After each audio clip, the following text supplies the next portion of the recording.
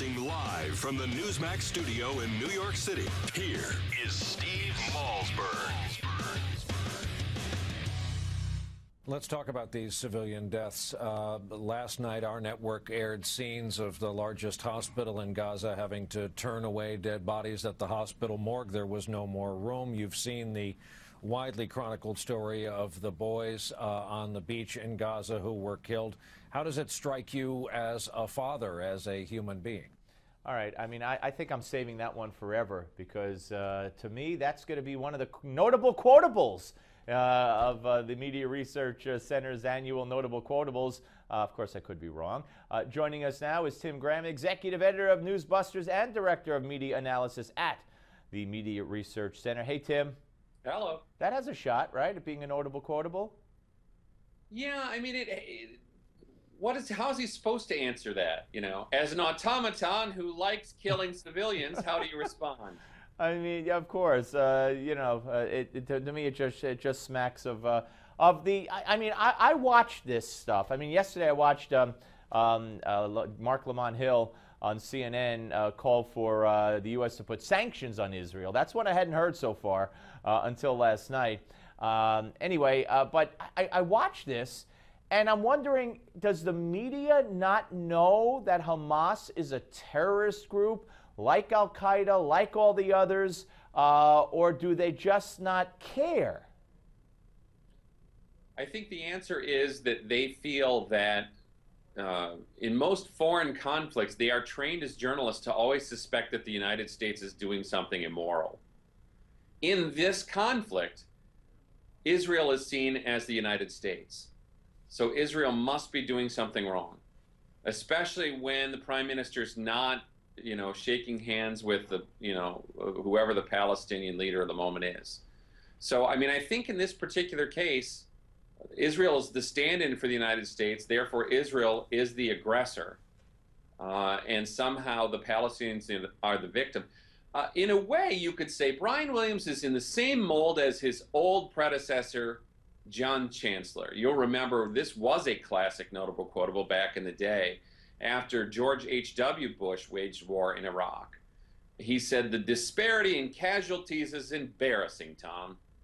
Yeah. And that's really the way they feel about this, is that, well, because Hamas is losing 1,000 to 30, well, clearly the Israelis are doing something wrong. Yeah, if only there were more dead Jews, then it would be a little bit more even. I think I'm sorry, I think that's sort of the logic that's being employed here, and that is, don't you feel bad about your success? Now, obviously, it is not the objective of Israelis' military policy to slam into a bunch of civilians. However, when they are trying to go after people who are launching the missiles or the stocks of missiles, yeah, they don't seem to care in our media that the missiles are being stocked in schools or that the missiles are being hidden in hospitals. Well, you know, now, you know, I have a friend who wrote me and said that, and as tragic as it is that 16 people and many of them children died at that UN school, we still don't know who did it. Israel didn't have to, but they came out and admitted, yeah, a mortar shell landed in the courtyard of that school. They showed a video of it. No one was in the courtyard.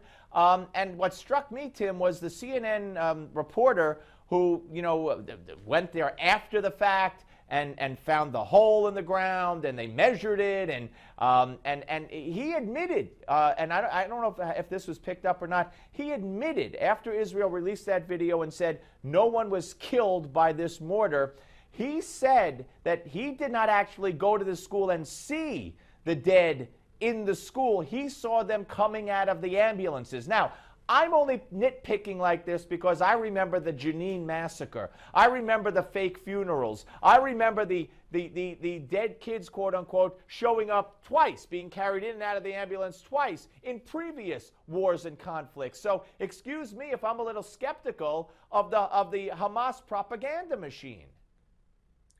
And yet the news media we have feels like they are, as they've been attacked by Rula Jibril and these other people who are advocating for the Hamas position, that, oh, the Palestinians aren't getting a fair shake. The Israelis are getting all of the interviews. And let's not pay any attention, as we've just seen for Brian Williams, of the ferocity of the interviews of the Israelis.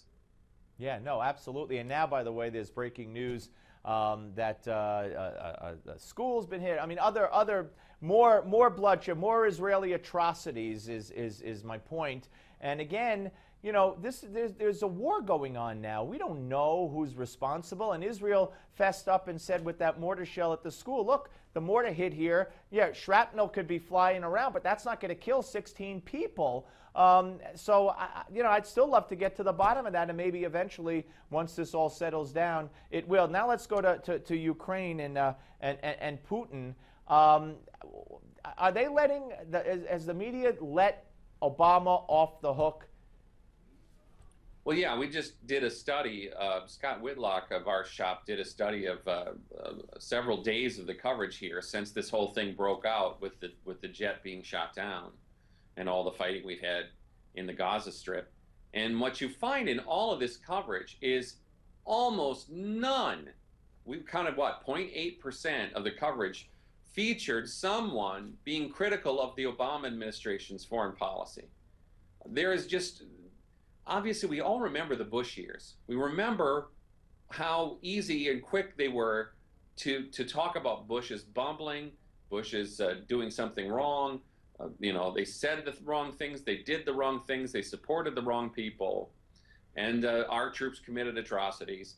And so here in this case, there's no opposing senators to call out the president. They're not getting any space on our morning and evening news programs. And there's really not much foreign criticism of this president either. Yeah, no, it's true. It's very, very true. There was a time period there where it got a little bumpy, where they were, you know, where they were out there and criticizing and Carney in his last few days, and even Ernest in his first few days. But that seems to have passed us by. Well, yeah, see, there is a big difference between what happens in the briefing room, as you know, and it can be pretty tough or tense in the briefing room. And what gets on the networks, yeah. They are very willing to say, let's leave all that on the cutting room floor. It's unfortunate. But if you go to NewsBusters and the Media Research Center's websites, you see what was left on the cutting room floor, and that enables people like me to present it to the public as well. Tim, thank you very much for your time, sir, as always. Sure, you bet. Tim Graham, Executive Editor of NewsBusters and Director of Media Analysis at the Media Research Center. We'll be back with more, and stay tuned also for your Newsmax Now update on the Steve Malzberg Show.